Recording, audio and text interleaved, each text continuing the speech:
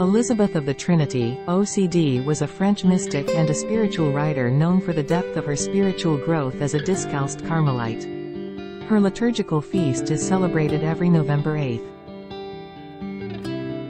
Elisabeth Catez was born on the 18th of July 1880 at the military base at Avord in Cher as the first child of Captain Joseph Catez and Marie Rolland.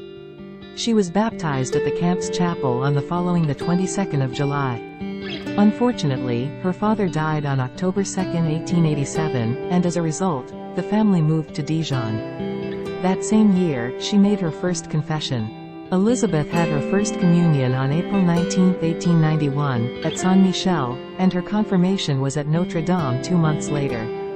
While she was said to have a bad temper, Elisabeth was known to be a very lively girl and a gifted pianist. She later gained more self-control and had a deeper understanding of God and the world. She also gained a profound understanding of the Trinity, to which she cultivated an ardent devotion. Elisabeth visited the sick, sang in the church choir, and taught religion to children who worked in factories. As she grew older, she became interested in entering the Discalced Carmelite order. It is said that men had asked for Elisabeth's hand in marriage. She declined all offers. On the 2nd of August 1901, she joined the Discalced Carmelite and stayed at the Dijon Carmel, which was located 200 meters from her home. She completed her novitiate and took her final vows in 1903. Her stay in the convent had both high and low times, writing about when she felt she needed a richer understanding of God's great love. She began to call herself Laudum Gloriae. Elisabeth wanted that to be her appellation in heaven because it means praise of glory.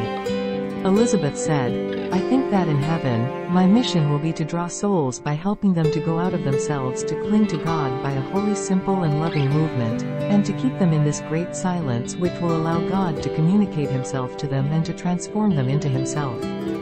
Her spirituality is considered to be remarkably similar to that of her contemporary and compatriot Discalced Carmelite sister, Thérèse of Lisieux, who was cloistered at the Carmel in Lisieux. The two share a zeal for contemplation and the salvation of souls. Elisabeth died of Addison's disease, which had no cure at the young age of 26. Though her death was painful, she accepted her suffering as a gift from God. Her last words were, "I am going to light, to love, to life." Her beatification process started in 1931 and lasted a decade. A second process led to her being bestowed the title of Servant of God on the 25th of October 1961. After an extensive investigation, on the 12th of July 1982, she was made venerable after Pope John Paul II acknowledged the fact that she had lived a full life of heroic virtue. Pope Francis approved her canonization as a saint. On the 16th of October 2016, Saint Elisabeth's canonization was celebrated.